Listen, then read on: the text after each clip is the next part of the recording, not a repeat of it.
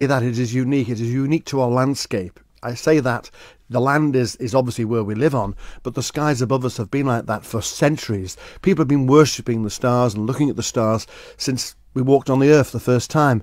And what we have above us are some fantastic views. And of course, from the island, from the perspective on the island, we've got really great clear skies. We haven't got anything like the light pollution and the problems they have across.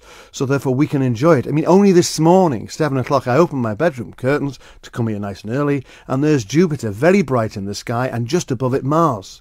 Now, not a lot of people would have realised that, but you've got two planets very close to each other, and that, even now, I've seen it, I know about it, it gives me that wow feeling, and we get these sort of things all the time.